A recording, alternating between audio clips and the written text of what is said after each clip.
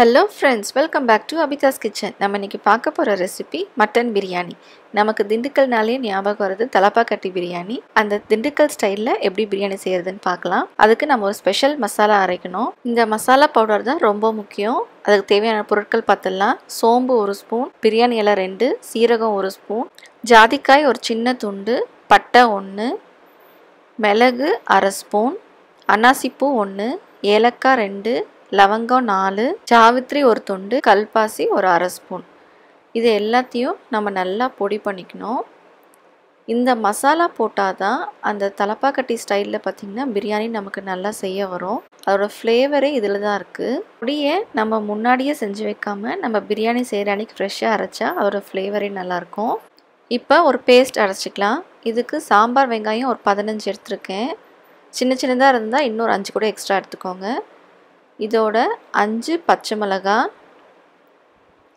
1 spoon இஞ்சி, ஒரு 1/2 spoon பூண்டு, இது கூடவே ஒரு 10 முந்திரி. இது எல்லாத்தையும் நம்ம ஒரு பேஸ்ட் மாதிரி அரைச்சிக்கலாம். இந்த பிரியாணி செய்யறதுக்கு அதிகமாக நம்ம மிளகாத்தூள்லாம் போடக்கூடாது.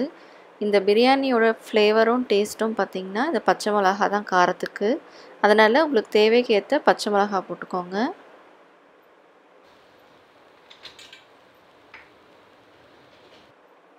இப்போ நம்மளோட ஆனியன் பேஸ்ட்டு ரெடி ஆயிடுச்சு.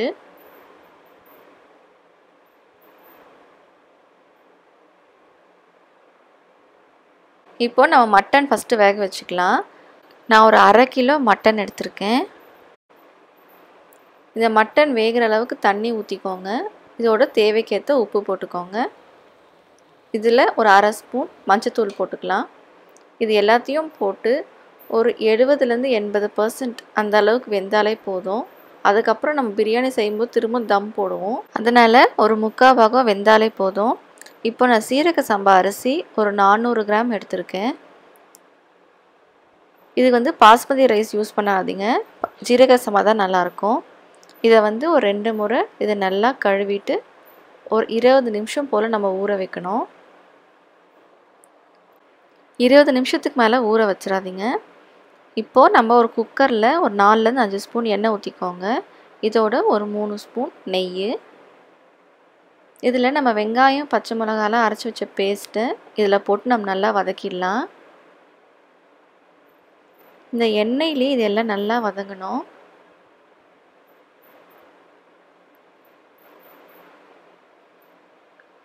இப்போது நம்ம பட்டை லவங்கெல்லாம் அரைச்சி வச்ச ஸ்பெஷல் பிரியாணி மசாலாவை இதில் போட்டு நம்ம நல்லா வதக்கிடலாம்.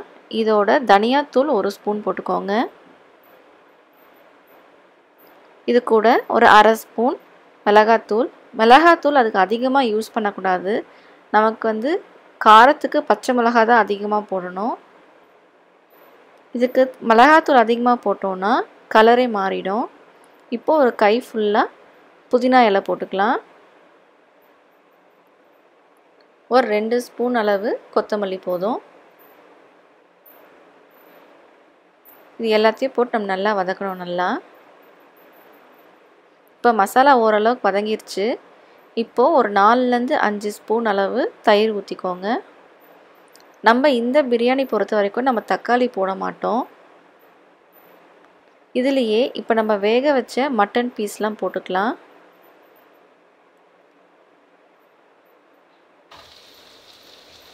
இப்போது பிரியாணிக்கு ஏற்ற அளவுக்கு நம்ம உப்பு போட்டுக்கோங்க.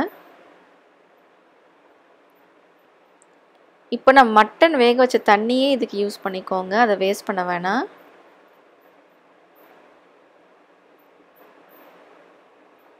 இப்போ இந்த மசாலாவோடவே மட்டன் இன்னும் கொஞ்சம் நேரம் நல்லா வேகட்டும்.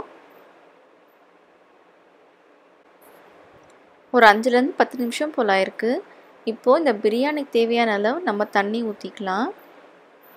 இப்போ ரைஸ் 1 கப் எடுத்திங்கன்னா தண்ணி 2 கப் எடுங்க, சரியாக இருக்கும். இதோடவே எலுமிச்சம் ஜூஸ் ஒரு 2 ஸ்பூன் ஊற்றிக்கோங்க.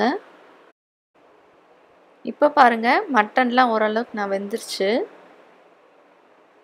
இப்போது இந்த மாதிரி நல்லா கொதிக்கும் போது நம்ம அரிசி போட்டுடலாம். அரிசியை ரொம்ப நேரம் ஊற வச்சிடாதீங்க, ஏன்னா நம்ம தம்மில் போடும்போது பிரியாணி ரைஸ் கொஞ்சம் குழஞ்சிரும்.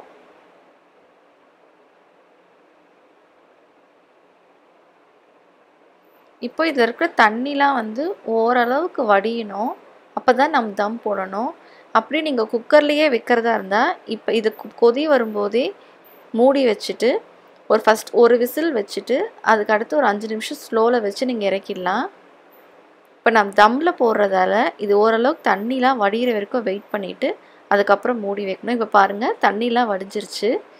இப்போ இதுக்கு மேலே வந்து ஒரு ஃபாயில் ஷீட் வச்சுக்கிட்டு மூடிடலாம்.